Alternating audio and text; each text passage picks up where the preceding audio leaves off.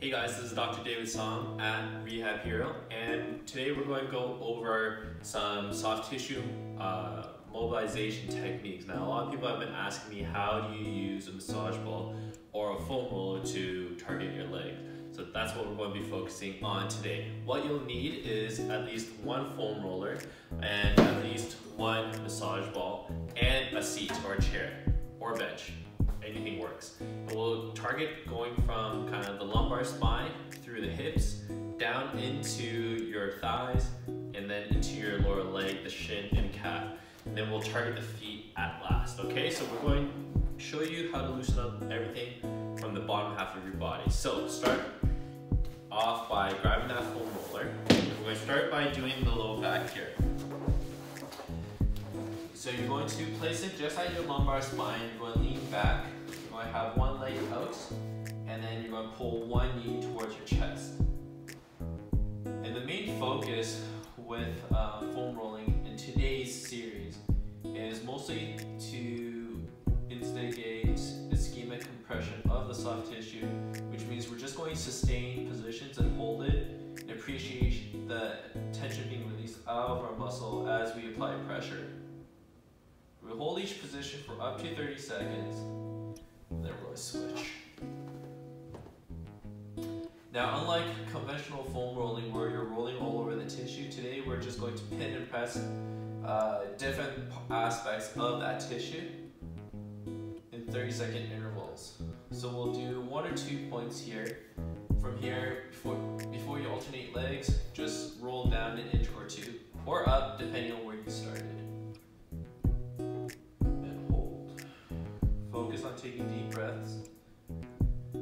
You'll not only be expanding through your abdomen, but you'll be expanding outwards through the back as well, pressing into that foam roller. Good. So you kind of want to continue creeping upwards until you feel the foam roller against the lower ribs. You feel the ribs, that means you've moved into the thoracic spine. You can continue moving up if you feel you need to, but for today's video, we're going to stop there. Next, we're going to start by targeting your gluteus maximus and piriformis muscles. From here, you're going to sit on the foam roller. You're going to keep one foot planted, bring your other foot onto the knee, okay? You're going to bring one hand, support your body from behind you.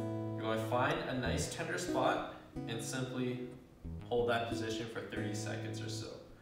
If you want more of an active release, feel free to move the knee up towards your chest and then back down, and you should feel the tension change as you move that hip joint.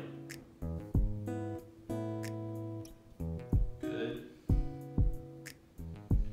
If you want to do this movement, I usually do about 4 to 6 repetitions, and then you can roll down or up to find another part.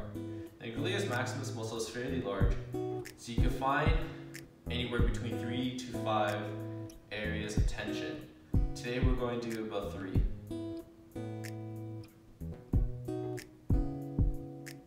Good, and we're going to roll again. Now this upper area of the buttock will target not only the gluteus maximus, but you also have the posterior fibers of the gluteus medius as well. So if you find that you're more tender here, feel free to find another spot in this upper third of the buttock region. Okay, and we're going to switch sides. So switch, plant that first foot down, alternate leg positions, support your body with your hand, and hold. So again, you can just hold this for 30 seconds. Really appreciate the tension. And what you should notice is that over this 30-second period, the tension that you experience at the foam roller should slowly decrease.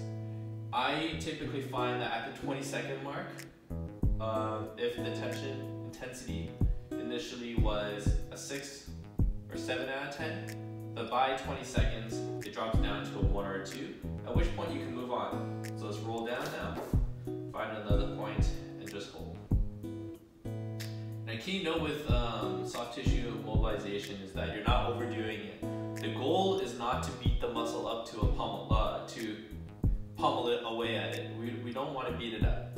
We're just trying to encourage and facilitate, and let's roll again to another spot here. We're just trying to facilitate a chain of events to help us recover. Okay. And that wraps up the buttock region. Now we're going to go to the lateral hip. Here we have a few spots. We have your gluteus medius, gluteus minimus, and TFL. So we're going to start by going on your side directly on the foam roller. You're going to have your elbow supporting your body, the other leg in front, the top leg in front, and then the bottom leg you're going to have straight down. Now I like to start from what's called your iliac crest, which is the top rim of your pelvic bowl. And you're just going to roll directly down until you find a tender spot, okay? From there, we're just going to hold it for about 30 seconds. Now some people have a really tender gluteus medius, gluteus minimus, or TFL muscle may experience some referral pain down to the thigh, outer thigh, outer shin, and even into the foot. So due to the orientation of the fibers, we're going to start by being completely horizontal to the foam roller, or perpendicular I should say. And after about 20 seconds or so, you're just going to roll forward a bit on an angle. Okay, we're going to hold on to this. So this will help to target more of your gluteus minimus fibers. And we're going to hold that.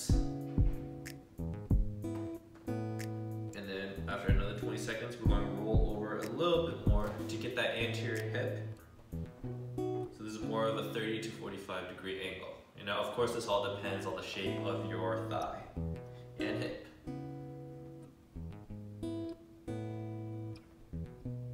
Good, and then we're going to switch sides, okay? So switching sides, support your body with your elbow, place the foam roller right underneath that pelvic bone, roll it down until you get into the soft tissues, and support your body with your other leg.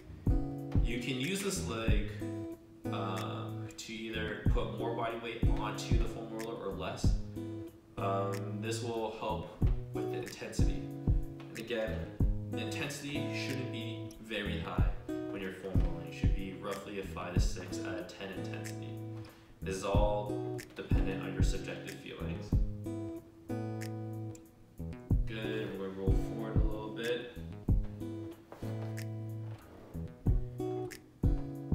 For about 20 seconds. Remember to focus on your breathing. It's about trying to get the muscle to relax underneath the pressure that you're applying to it. And we roll forward a little bit more, target that TFL, and hold. At this point, you can be on both elbows, or you can have yourself propped up with one hand. It doesn't really matter, it's just your own preference. Okay, next we'll target the large muscle of the quadriceps. From here, we're going to do this in a few stages.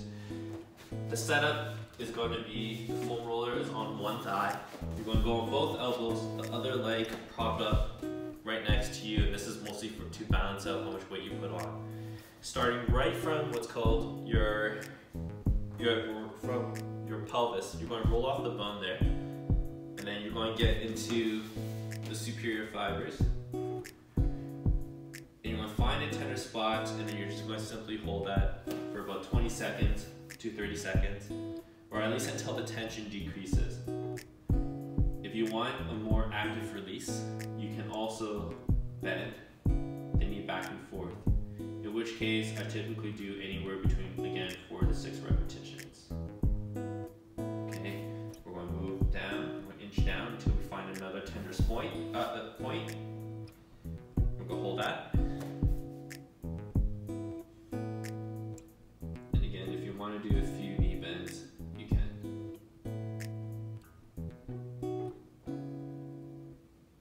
Since the quadriceps muscle group is fairly large, you can find anywhere between 4 to 6 different points. Way down now again. tension and just kind of target that area. You should feel the muscle relax underneath the pressure over time as it approaches that 20 to 30 second mark. If you find that the intensity is a little too high, just shift your weight onto your other leg. You can shift it by using your arms and propping away from the leg, or you can increase it by shifting your weight onto the leg, right? And this is all depending on how you feel during the foam rolling process. I'm going to roll it down a little bit more. We should be pretty close to the knee at this point. This area tends to be an area of tension for a lot of people with knee issues.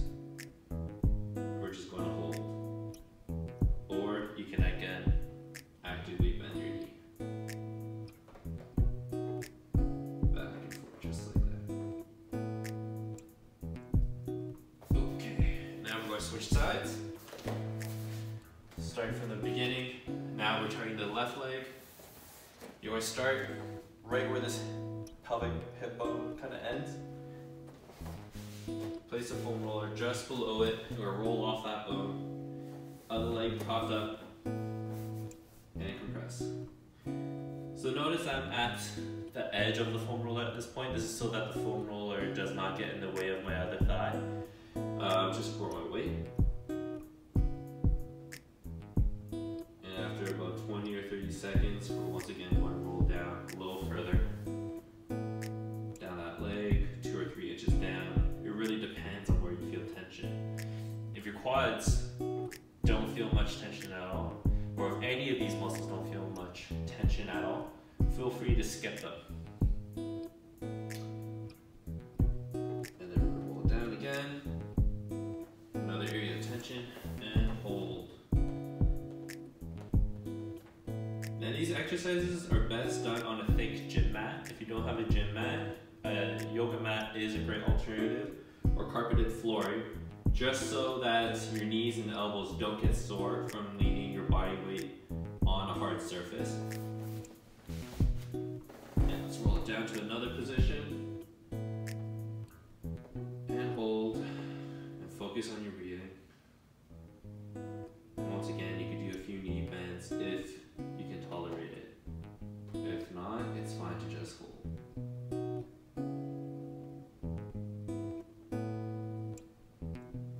We'll pick our last point. Roll it down a little further. Once again, hold. And just appreciate the tension decreasing over time.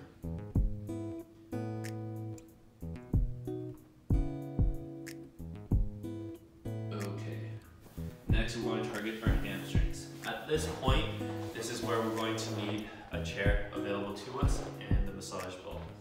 A hard seated chair is preferable over a cushioned seat, just because the ball, when we sit on it, will kind of sink into the cushion. So if you want a more effective massage, use a hard seat. From here, we're going to take that ball, we're going to take a seat, and we're going to just start right from where our buttock ends, and then we're going to move towards the knee. So you're going to take that ball, place it underneath, and from here, just feel the muscle, experience that tension. Once again, we're only going to hold each point for 20 to 30 seconds. And if you want, you can do an active maneuver by just extending the knee slowly and then letting it drop down.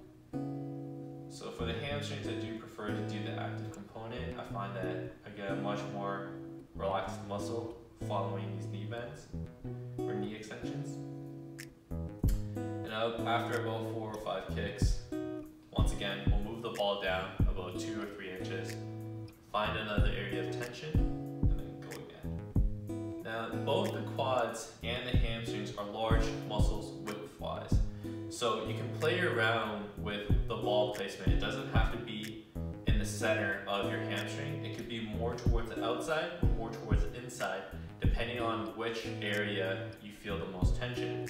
And we're going to roll that ball down another 2 or 3 inches. We should be about mid-thigh right now. Once again, keep going. Now this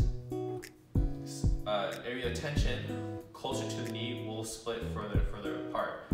That's because the muscle tends to insert either very medially or laterally on the knee.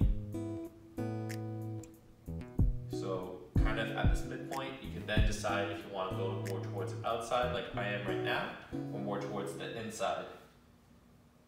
I'm going to do a few more kicks here. Nice and slow, it's not a race. Just appreciating the muscle, getting massaged out.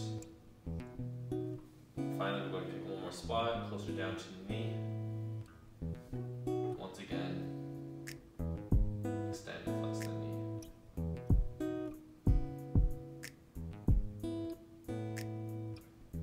Do 1 or 2 more repetitions, and then we'll switch sides.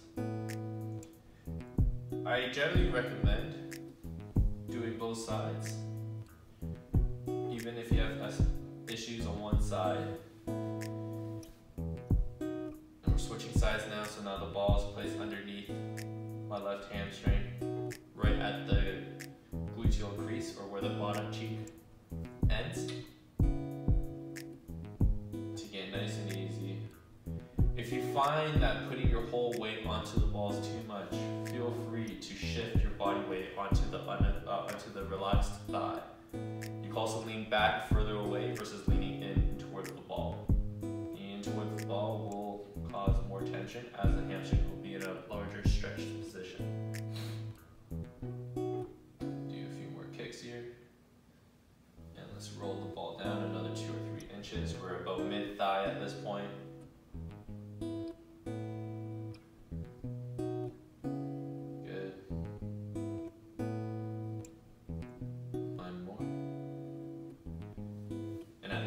Choose to either go towards the outer thigh or inner thigh as you move down closer to the knee. You can of course do both. It'll just take a little bit more time. It all really depends on what you experience and how tight your muscles are. And this last point right now, moving another 2 or 3 inches down that hamstring. It should be 1 or 2 inches from the knee at this point. The back of your knee. Do 1 more repetition. And we'll now move down the chain. So now we've kind of targeted the whole entire thigh. We'll move on to doing the calves.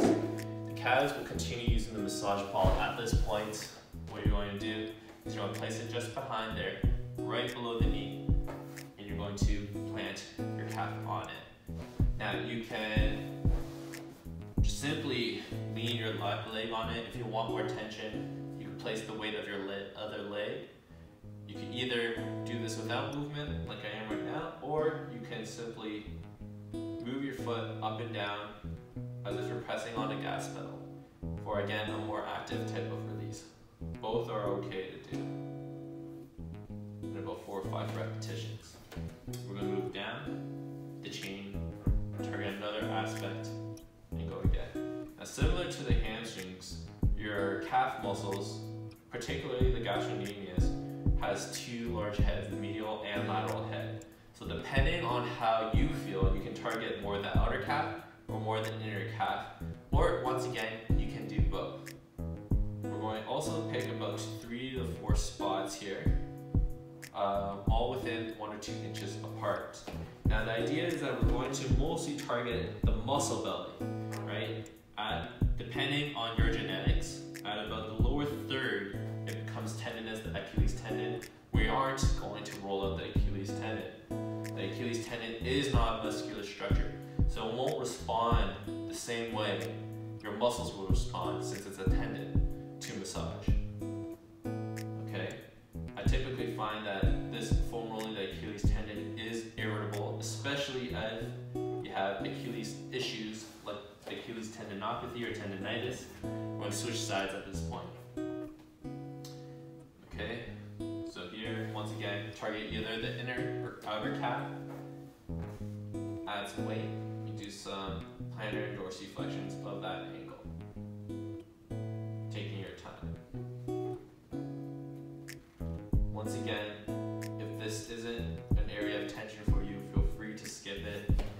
Any of these exercises aren't necessary to do, and you can also choose to do this in any order of your choosing. We're just going top down to kind of release all the tissues, starting from our back, down the thigh and hips, down the lower leg or the shank.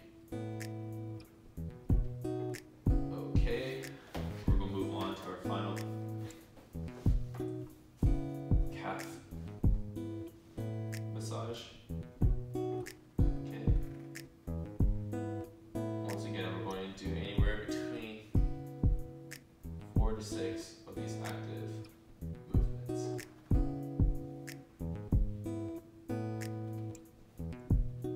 Okay, next we're going to continue using the massage ball to then target the shin. Okay, now in the shin, the largest muscles are your peroneals, which go down the lateral aspect of the shin, and your tibialis anterior. Now these muscles are a lot thinner and smaller than your hamstrings and your calf muscles, so move with caution when it comes to loading these tissues up with the massage ball.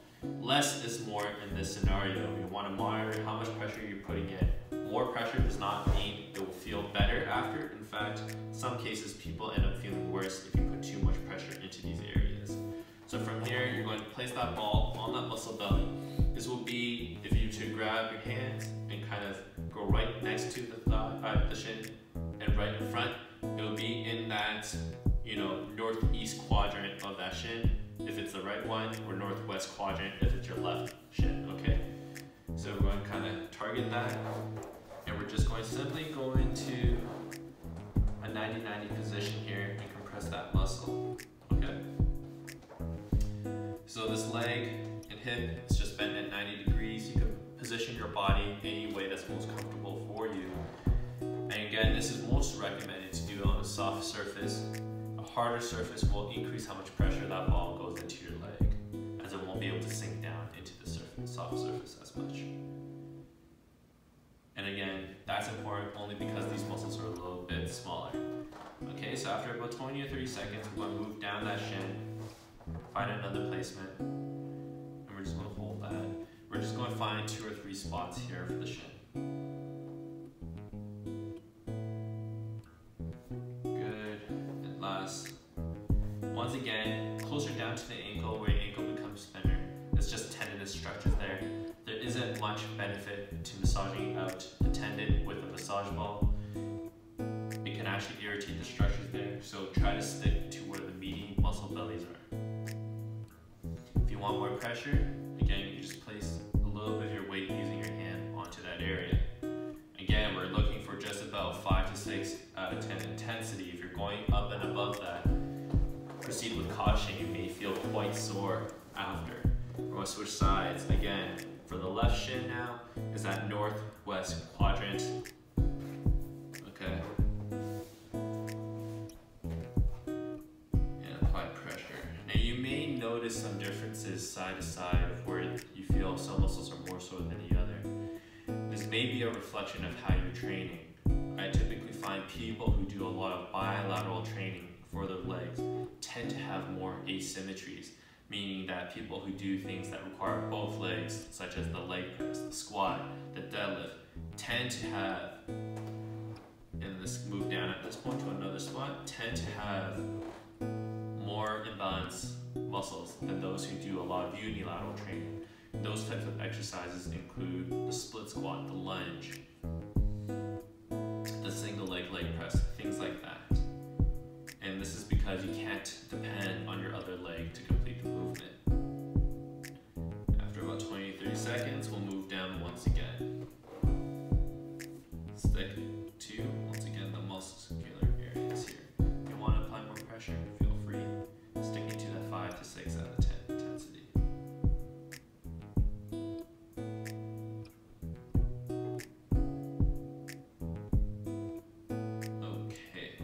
Lastly, we're going to wrap this up by working on our plantar fascia. So if you're wearing shoes or socks, you can remove those at this point.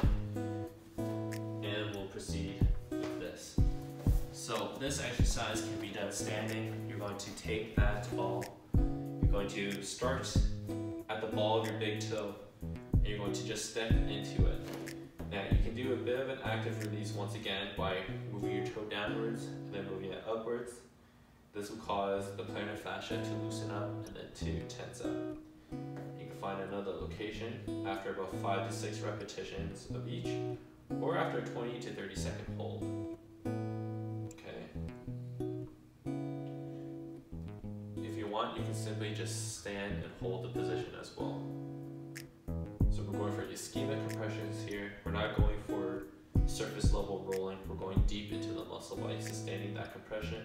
Once you're about halfway into the foot, as we move into the back of the foot, you'll plant the front of your foot and then step down with the heel lifted.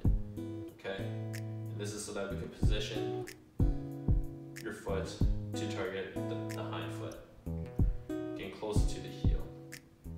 We hold that for about 20 to 30 seconds, and then we'll switch sides. Okay? So once again, we'll start heel planted, toes raised, right at the balls of your feet. You want to lean your weight into it, or you can continue to move your toes up and down nice and slow to get an active stretch or contraction of the muscular tissue, the intrinsic foot muscles. Or you can just rest and not move at all. Let's move down another inch. At this point, we're right at the midfoot. Good. And you can flex your toes and then extend your toes if needed to get an active release of the tissues. After 4 to 5 repetitions of that, we'll then plant our toes, raise the heel, step onto the ball using our narrow hind foot. Once again, the idea is not to crush the muscles of your foot, it's just to massage them out lightly at a 5 to 6 and about 10 intensity. Okay, so if you find that you can't tolerate it, just take your weight off the ball by leaning onto your other foot that's planted. And after 20 to 30 seconds, we are done with that. Okay, so I hope you guys enjoyed this soft tissue mobilization of the lower limbs. Please subscribe to my channel if you want to see more mobility flows or soft tissue mobilization techniques. If you have a comment, please leave one below. If you have a question, also leave it below. I'll see you guys next time. Bye.